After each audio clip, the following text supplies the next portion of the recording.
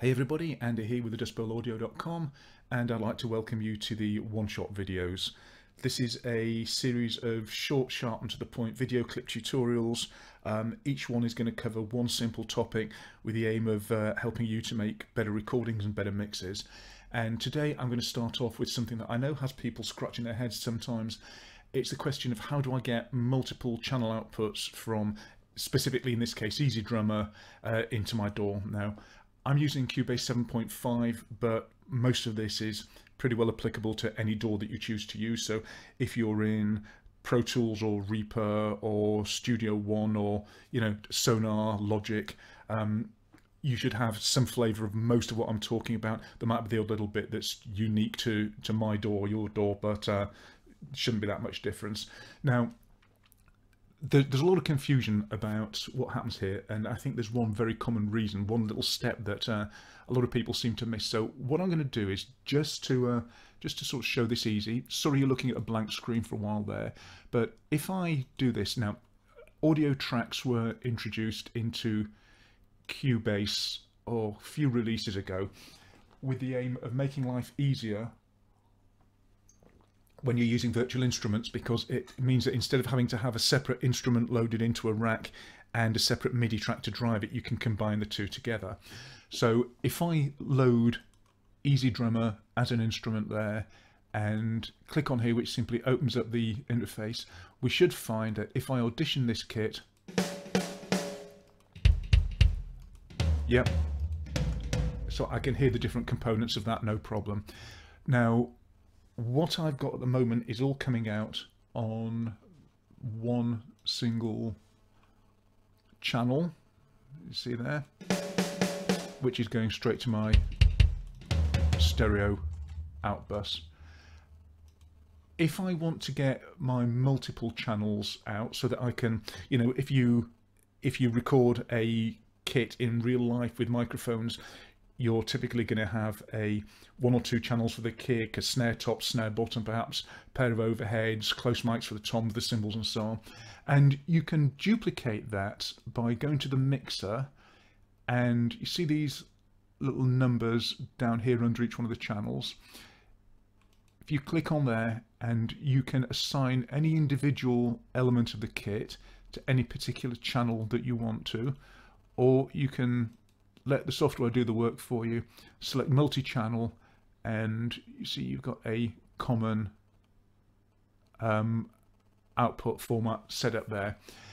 If I then go back to my drums and yep, but the problem I've got now is that all the rest of this has gone quiet. So I've got a kick drum and nothing else. And again, if I look at my mixer, same as you would expect there. And the reason that that is happening is that although I've told the virtual instrument that I want to use multiple channels, my DAW doesn't know anything about that at all. And what I need to do is go to wherever your individual DAW does it, and I need to select the outputs for that instrument channel. So in this case, I've got all outputs blanked out. You see I've got highlighted the stereo main pair. So if I simply do that, so I select all of my channels, unmute that, thank you very much, and then I've got the rest of my kit back. In the project window it looks exactly the same, and that's a quirk of having an instrument channel. It keeps your project window really simple. But if we now look at what we have in the mixer, you can see I've got all these channels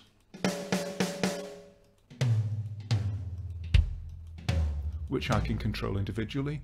And just to make the point, go back to my mixer and select a simple stereo output, back to my kit, and everything's now coming back on that EZdrummer 2 bus. Back to my mixer and select multi, and I'm spread around the channels again. Right, that's one way of doing it.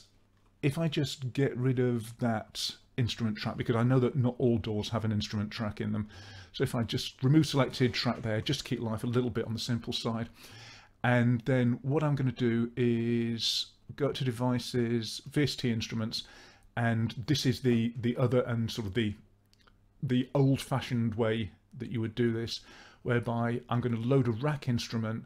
So I'm now loading the virtual instrument, and I need to point some MIDI separately and individually at that to trigger it. Do I want to create a MIDI track? Yes, I do. And let's just move that out of the way for a moment. So you see what I've got here now is I've got a VST Instruments folder with EZdrummer inside it.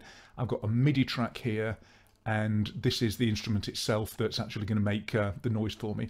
So if I, again, point through to my instrument, and just to kind of make the point about the MIDI track there, let's just go for something really, really simple. I'll just drag some MIDI out onto it. You don't actually have to do this in EZdrummer 2. You can build your MIDI down at the bottom here. It's absolutely brilliant, but we'll cover that as a separate issue, I think. So again, just drag a couple of bits of MIDI over there with no particular concern about what it's going to sound like, just so that you can see that we've now got a MIDI track playing the instrument. And if we kick that off, you can hear your kit as you would think, and like we did before, you can hear all of that, and that's coming out on a, just as before, a stereo track there. Right, now to get our multi-instruments out here, exactly the same thing that we're going to do. We're going to go to the mixer in EZdrummer, we're going to select Multichannel. That's assigned our outputs for us, and exactly as we had before, that means we lose everything except what's assigned to the first channel, which is typically the kick outer.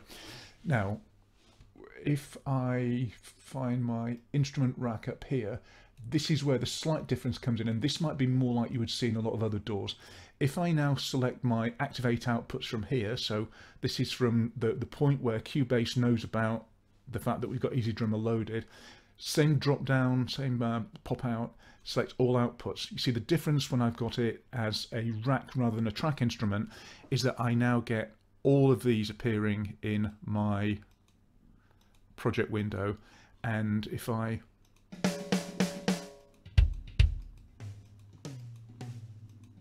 go around here, see I've now got my multi-option kit back.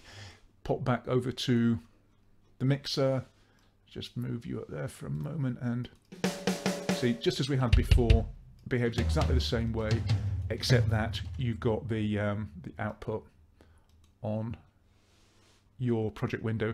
And the advantage of having it like this, depending on what you want to do, is if you say want to put a compressor just on the kick drum, then you can do exactly that. You can come down and choose whatever you might want to put in place, just as you would with any audio recording. So just to recap, I think the thing that probably fools people, or that catches people out more than anything, is that you go to your instrument window, you go to the mixer, this is a bit people get, and you say, yep, give me my multi-channel outputs, and EZdrummer now knows it's gone multi-channel. But unless you tell the DAW that you've gone multi-channel as well, it's not going to know about that. And in Cubase you can do that from here, from the rack, or in the case of a instrumental track, you can do it from the inspector down at the side here. Okay, there you go. In a nutshell, how to set up multi-channels off of EZdrummer 2. This is in Cubase 7.5. These principles lie pretty much true for most virtual instruments and most DAWs. So I hope that's of some use to you.